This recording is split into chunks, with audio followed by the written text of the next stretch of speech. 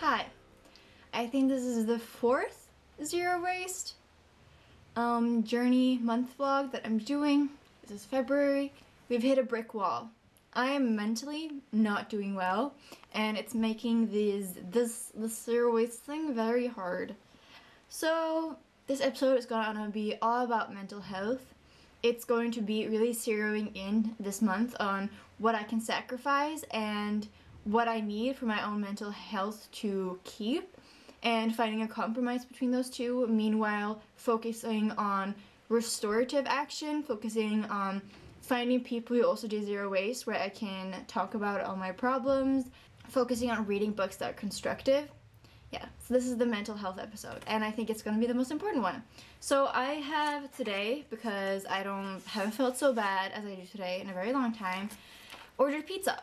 But I've tried this new place that do vegan pizzas. So this month I've decided I can't compromise on my pizza buying.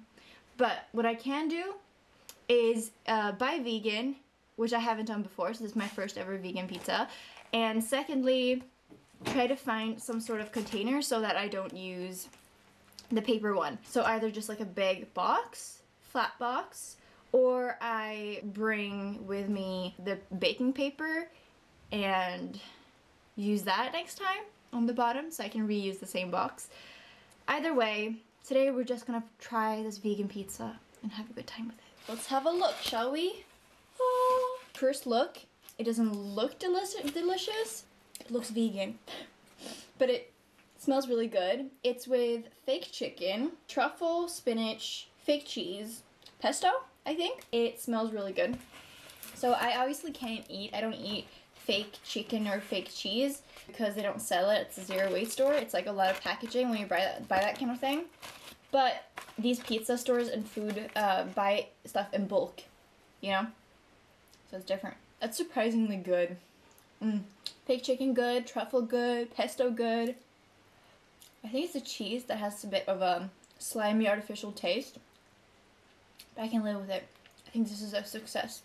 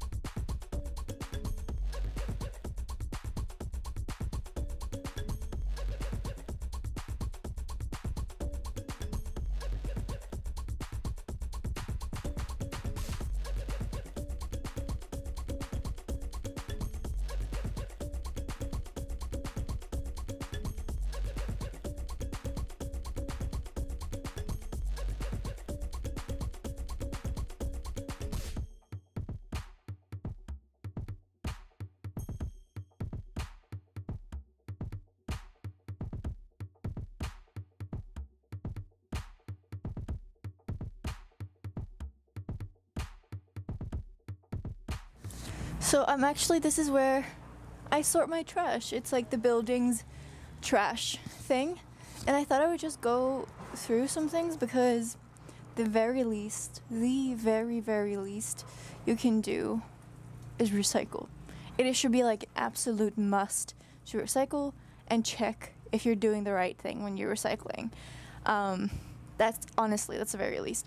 And this is like the general trash, and look what I found. This is a perfectly good pair of like shorts. What the fuck? Once there was a woman who had like these two huge like plastic bags who went and like threw them all into the trash, and they were see-through, so I saw that she was doing it and I went in after her, and I spent half an hour sorting everything because there was a ton of clothes. There were like books in there. I know, books. everything was fine. Like there were so many things, and like if she just taken the time to sort some of them, to save some of them for one time when she was going to go to the secondhand store to dump them off, like I get exhausted with these things. So I'm gonna take this pair of pants home, just wash it, and either I keep them or I will give them to a secondhand store. Let's go through the other ones, because this is the other one. Okay, this is the general trash. As you can see, here's some plastic. You can throw that into the plastic department. Pizza, you can actually throw into the paper one. It looks a bit greased, but not too greased. Look, more plastic, that's paper. Then here I noticed, this is the carton, and here's a bunch of paper. The paper is supposed to go where the paper is. And like, it's so easy. It does not take a lot of time. And still, people cannot do it right. Also, just to give you some perspective, this is the metal one, and look how many cans there are that could have been taken to like be, I don't know what they call it, but pant is what we call it in Sweden, where you can get 1 kroner for every little one of those. Maybe I'll do that sometime, because like, wow, there's a lot of money in here. Plastic, looking good. This one is isopor, which should actually go into the general waste. But this is pretty much the horror of the day. This right here is a lifetime supply of white socks that me and my mom found in the trash. And there is new socks in the trash. And a completely fine jeans jacket. Okay, Ruby is just chilling there in the middle of the hay. But there is socks here. This jean jacket in the trash. In the trash. I'm telling you, in the trash. I'm gonna keep this one because jeans take a lot of water to produce, so I don't buy any jeans. Actually, I don't really buy any new clothes. I just buy secondhand and remake. But this would also cost quite a bit at secondhand, so I'm gonna keep it. It looks great. I can do some remake on it. Socks, socks, socks. There are like a bunch of socks here that also socks. Then we have this backpack, completely fine Nike backpack. I've been looking for a new backpack to use because I have only this like super tiny one, but I cleaned it and look at it. It looks like perfectly fine, and it was in the trash. What? Then here are all the socks that I'm drying. Some more black socks, and oh, you can't really see, my apartment's a mess, but over there, this is a dress jacket, like one of those, what is it called, like Cavalier, is that what it's called? And I don't know how to clean it, but it was also in the trash, and it's perfectly fine. There was also some cute striped socks. I think I'm going to keep these because I think they're adorable. Also, there was a bunch of shoes, like high-heeled shoes in quite big sizes, and some sports shoes also in like the same big sizes, and I just, in the trash. Like, I'm just so shook. Why is it in the trash? So if I have the energy, I'm going to write an email to the building complex and ask them to write an informational email to everyone who lives here, just kindly informing them about recycling. Because it's like, everyone should know, but they don't. And I was also wrongly recycling the rabbit trash. Yeah, there's a whole website where you can basically check that stuff. And I feel like everyone should know that, but they don't. So I feel like I should write an email and ask them to inform everyone. So if I have the energy, I will definitely be doing that. And that's like lovingly doing it from a place of love for the planet. Also, to try to stay in a state of love, I have found this beautiful background of the planet looking happy. That is created by an artist called Hello, My Name is Wednesday, I think, on Instagram. And their art is just absolutely amazing. It's so adorable, it's so cute, and I want to make art like that. So I highly recommend checking them out. Their name is Wednesday, I believe. And yes, just very much an inspiration. But yeah, so every time I open my phone, I see the planet Earth, and it reminds me that I should do everything I do for planet Earth in the name of love. It's hard, but like that's the way to go for me. So I'm trying to stay in a state of love.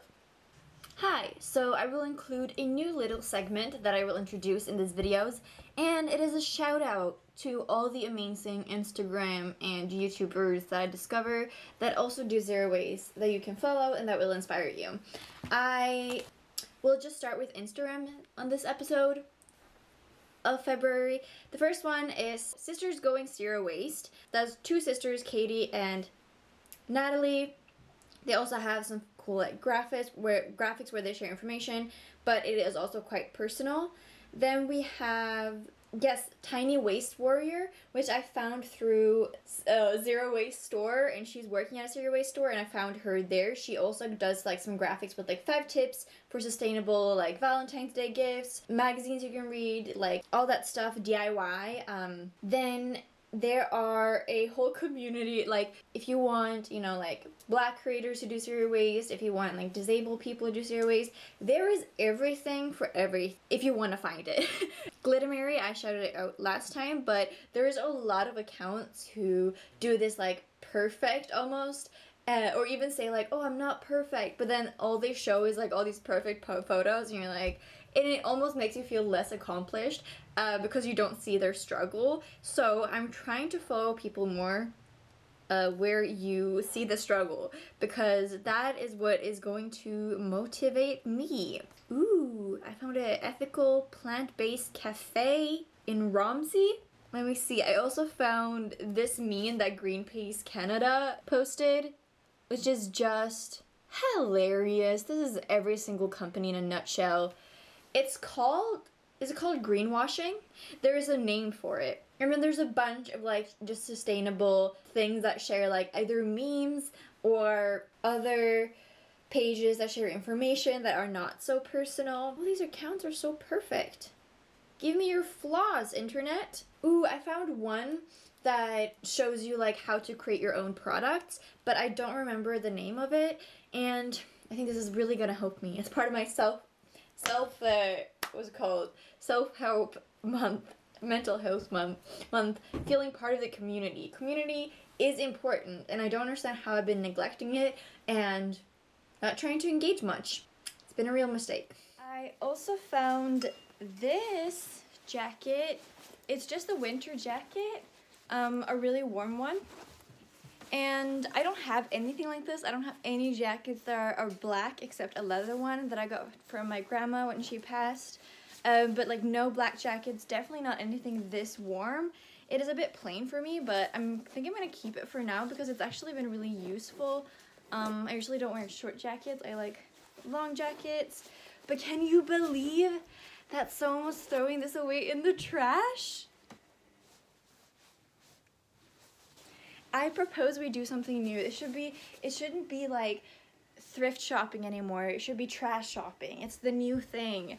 Scour the trash for clothes because apparently people are throwing it away. Then this is the like dress jacket, and I feel like I could rock this, yo. Like I could do some fun. I have a small head, so any like type of clothing looks big on me. But I feel like I could really style this. I think it's super cool. Yeah, I had this whole argument with my mom if men jackets are also cinched at the waist. And baby, that's cinched, okay? Hello everyone. So this is going to be probably the last clip of this video. It's so dirty in my house, and every time I film something, I'm just like feeling this shame of how dirty everything is, and it's just, I really hate that. Like, if someone doesn't prioritize cleaning their house, what's the shame in that? Like, that's just not important to me. And, like, who cares, you know? It's almost like this, like, clean house elitism where people think it's, like, the norm to have, like, immaculate, clean places all the time.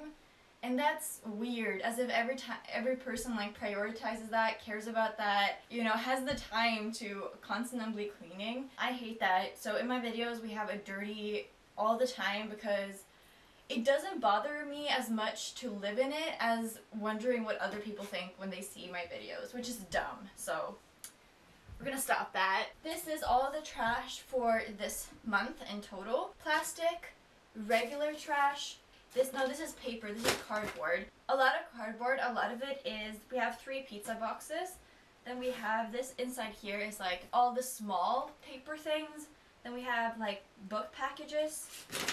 And these 2 big boxes actually from last month that I thought I would save to in case I was going to send something to someone else.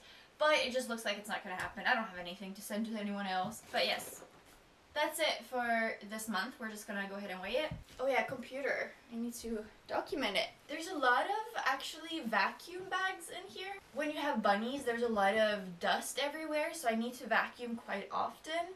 And I need quite a lot of vacuum bags, and I don't know, like the only way to solve that is to buy a new vacuum where you don't need to have a bag, you just empty the container that vacuums it up. But buying a new vacuum is a lot of trash already, so I think this is just better to keep it be what it is. 1.1 kilo. Why is that so much? I'm gonna weigh it with this one, the small one, see if it makes a difference.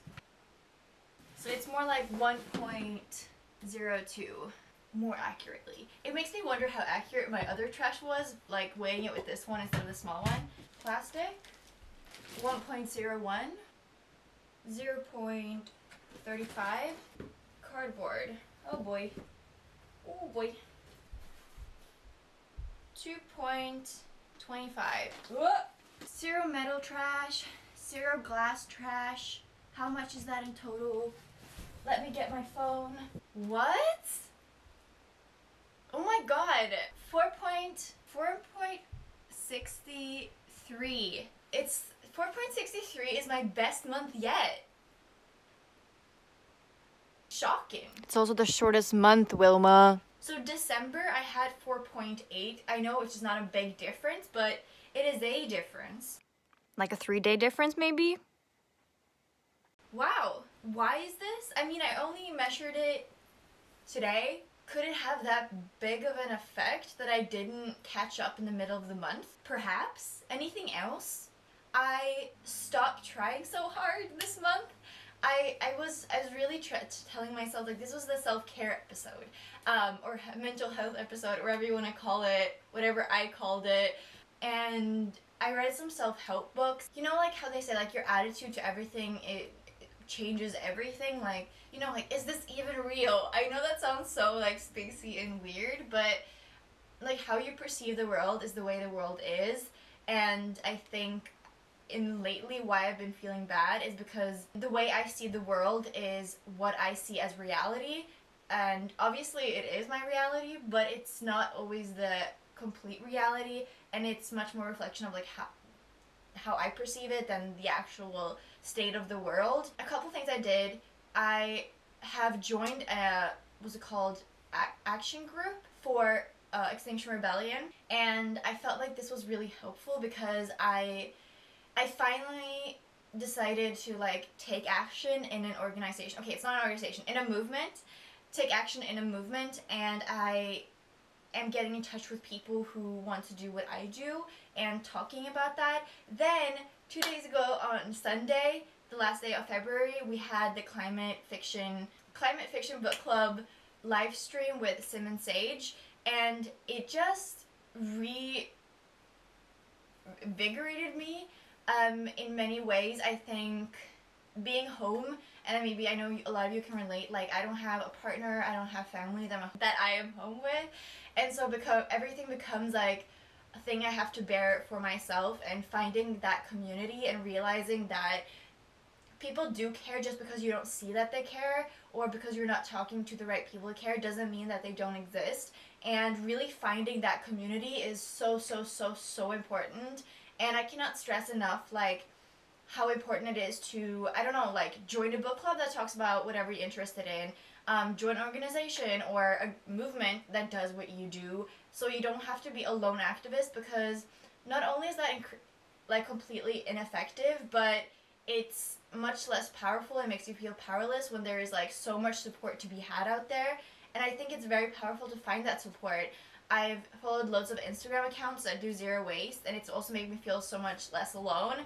and a lot of people talking about how no one really lives zero waste, and that it's not a goal, it's just a constant small lifestyle shifts, and some periods you do more of it, some periods you do less, and that there's no goal. It's just zero waste is almost like a movement too, and it's not a completely goal, it's just like a constant process. And realizing that and knowing that, for example, if every single person just did the little effort I would be doing, we would make like a huge change. And I'm not saying like everyone would be like me, but those small differences, if it was a global shift, would make a huge difference, and that it's not my responsibility to overcompensate for everyone else's flaws and everyone else doing the okay, not everyone else, but me you see, my perception is that everyone doesn't do their best for climate change, when I think it's actually people do much more than you think. Anyways, so here are some concrete steps that I think almost every person can be conscious of making. Change your electrical bill to sustainable electricity if you have the money, and if possible. The more people do it, the cheaper it becomes. So if you're one of those people who have the financial aid, do it so that it becomes cheaper and the minority is able to afford it quicker. Poor people are not a minority, they're a majority, so the majority can afford it quicker. Like, do public transport. I only go with the metro and the bus. I don't have a car, I can't drive, which obviously makes me have to, but I also live in the city, which makes it easier. You can, the very least, recycle, but try your best to limit any plastic use. The way you can use this is bring containers if you take away. Very easily done. And just try to like think ahead. Like, if I go out now, am I gonna want a coffee? Bring a coffee cup. In Denmark, you can't bring your own coffee cup because of Corona, so maybe that is an issue. Then don't be hard on yourself. If it's not possible, don't be hard on yourself about it. Other things you can do to limit plastic, choose grocery shops that naturally have less plastic in them. Choose shops that are independent. That also goes for grocery shops. There are a lot of immigrants that have these food shops close to where I live, where they do less plastic. And a lot of times things that are organic can't be named organic because legally there's a lot of things you need to do to be named organic or free range. And it doesn't mean that the products are not that, but that they don't have the money to get that label. So there's a lot of things going into zero waste and conscious, like, sustainable living, and there's small shifts that make a big difference. And just ask yourself, like, what in this moment can I do? And no change is too small. Like, I've changed my toilet paper, that I don't buy toilet paper anymore, and I cannot explain the freedom I felt when I realized that if I want to, I never need to buy toilet paper for the rest of my life. And like, I know that's so small, and I just for like the fun of it, I calculated that if you don't buy toilet paper for the rest of your life, as in from birth to death, you'll save like 21,000 crowns, which is a lot of money. But like, you know, if you stop smoking or if you do all these other things, like, you also save a lot of money. But it's like the small things that feels very gratifying, and I think that's why also people like to grow stuff yourself or like have your own compost. Like, it's just very satisfying to know that you live more sustainably, of finding like that, you know, you say like gender euphoria. I feel like there should be like a sustainable living euphoria, you know, because it definitely exists, and like remembering that and feeling that joy is really powerful. And it also goes into feeling the joy for the planet. So hopefully this episode was a bit more fun and exciting, not so heavy and hardcore. Oh, also, don't buy new clothes. Try to find everything you want to buy secondhand before you buy them new. There's also rent. You can rent stuff if you only need like certain products for a certain amount of time, especially if you have children. This is a great option, renting toys and renting clothing, because they grow out of it so fast and get disinterested so fast. But you can also do it with like kitchen utensils if you don't need them longer period of time, like literally anything. For example, if you only use a heater over the winter, maybe you can rent a heater. I haven't looked into this, but I find it really fascinating, and those are other things you can do. Okay, that's it. That's it. Also, I know like this seems like a lot of plastic, but when I started this, I had 3 less rabbits. Since I started zero waste, I've accumulated 3 more rabbits, which means there should be a ton more plastic, but it hasn't really increased. So do the best you can, be happy with what you do, and love the planet in the best way you can. That's all I can tell you. Take care of yourself. Self-care, community, so important. Seek that if you feel like you don't have it, because it's out there. I promise you that. So I wish you all the best. Sending you guys so much love, and talk to you guys soon. Bye! Oh my god, this hair, did I look like this the whole episode? Well, you're welcome.